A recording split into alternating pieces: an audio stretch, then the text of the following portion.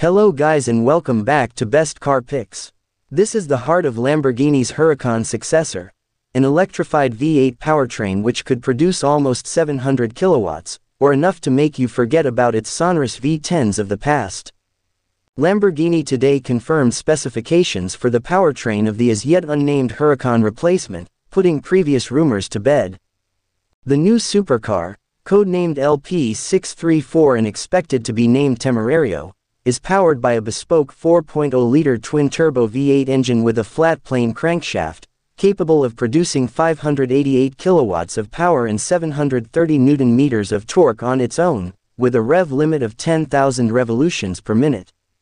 This is considerably more than the peak 470 kilowatts and 565 Nm outputs of the Huracan's 5.2-liter V10 in STO guise, but the upcoming supercar's figures continue to climb thanks to its hybrid system.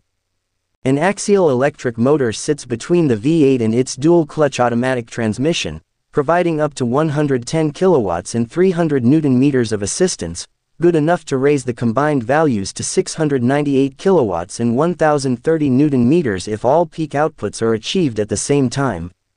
There's no word yet on how large the battery feeding the electric motor is, or how long it'll be able to run on electric power. Despite losing 2 cylinders and now having a pair of turbochargers muffling the exhaust, Lamborghini claims the characteristic engine notes its supercars have become known for haven't been lost. Another crucial element of the design process was to define the sound, to give the new powerplant a unique and distinctive character and deliver the driver an unparalleled driving experience, the carmaker said in its media statement. The characteristics of the new V8 intensify in a crescendo that at high revs reaches its peak in terms of volume and frequency content, and this, in harmony with the vibrations transmitted to the chassis by the flat-plane crankshaft, creates an all-encompassing sensory experience.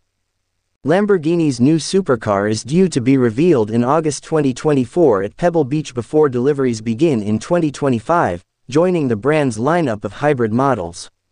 This includes the Revuelto V12 supercar and the recently revealed Urus SE SUV, which is also powered by a 4.0-liter twin-turbo V8 and hybrid system.